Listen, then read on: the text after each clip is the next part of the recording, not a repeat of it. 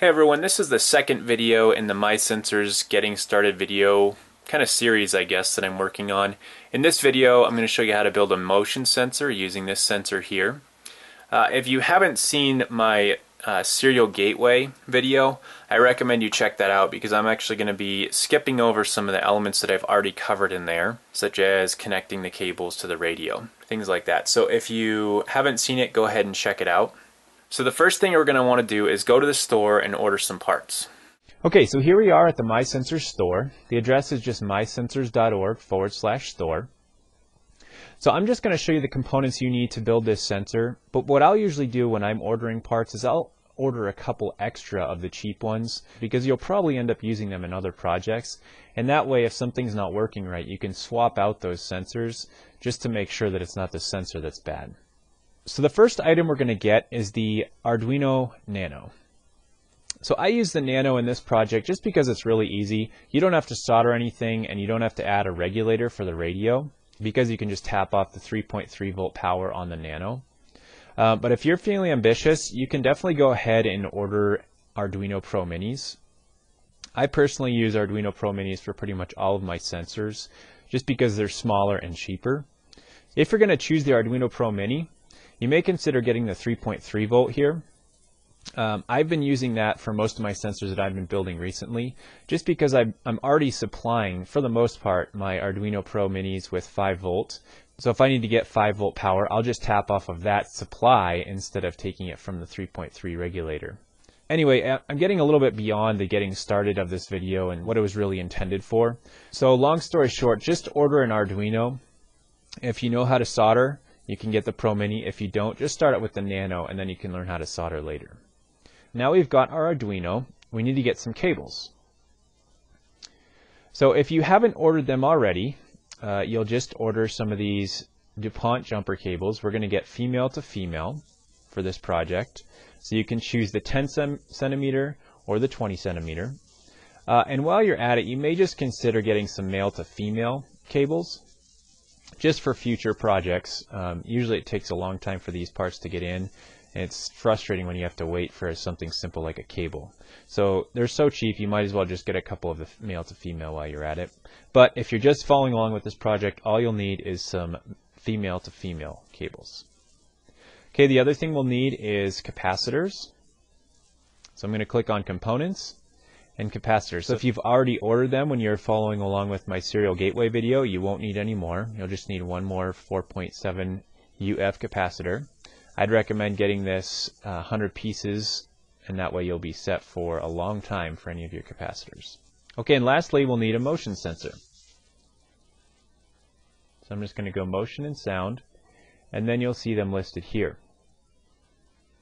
So I personally use these full-size ones, but if you wanted, you could also get the mini one. I just don't know how well it works compared. I'm assuming it works fine, but this is the one I'm using for this project. So if you want to follow along with me, just get this sensor here.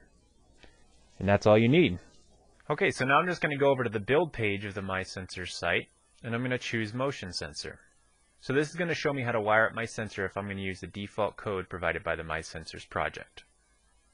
So you can see from the wiring diagram that it's fairly easy. I'll just connect in the ground, the power, and then the output of my sensor into pin 3 on my Arduino.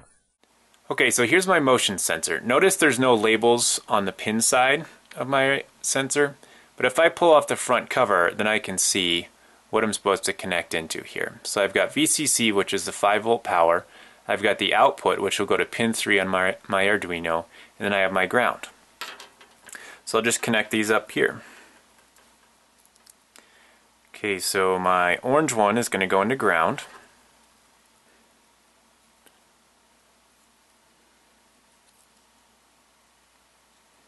My red one is going to go to pin 3. And then my brown one is going to go to 5 volts. Okay, so it's all connected up, and it was that easy. Just connect in 3 pins and now you have your motion sensor. So if you want to, you can adjust these trim pots here. This one will be your sensitivity and this one will be your time. So that'll determine how long it's going to be triggered for. So if you want it to be triggered less or more, you could adjust that. And then if you want it to be more or less sensitive, you could adjust this one here. Okay, so now we're ready to upload our code. So all we'll do is connect in our USB cable into the front of the Nano here, and then connect this into our computer, and then we can open up the motion sensor sketch in the MySensors libraries sample folder, and then just upload that. Now if you're not familiar with how to do that, go ahead and take a look at my first video on building a serial gateway, and you just follow that same exact process. You could just open up the motion sensor sketch, plug this into your computer, and upload it. Now that you've connected your sensor and uploaded your sketch, you're ready to add it to your controller. So you're going to want to consult the MySensors page for the controllers that you use for the process for adding it or including it into your controller. But with a Vera, which is what I use, what I do is I go to the Vera page, and then I go to the MySensors plugin, and I press the Start Inclusion button. Then what I'll do is I'll plug in my sensor to power. When I plug it into power, that initiates the startup command to Vera, and then it will recognize my sensor. So after that, I just power cycle it one more time for it to send the sketch info over, and then it's a fully functioning sensor.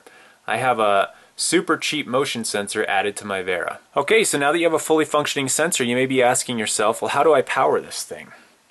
So all you need to do is just take the cable that came with your Nano, plug it in, and then plug the other side into a cell phone charger. Now I realize that's not the most attractive look. You probably don't want this laying around in a prominent area of your house, but this is just the basics of how to build a sensor. As you get more advanced, you can use other methods like this PCB board here. You can solder in the components directly so they get much smaller. You can 3D print out cases, all sorts of different things, but this is just to get you started, and then you can take off from there. If you're interested in creating other sensors, check out some of my other videos. I made a smart outlet where I show you how to solder and fit things into a much smaller case, and I'm also using a Pro Mini. Well, that's it. Congratulations, you just built your first sensor.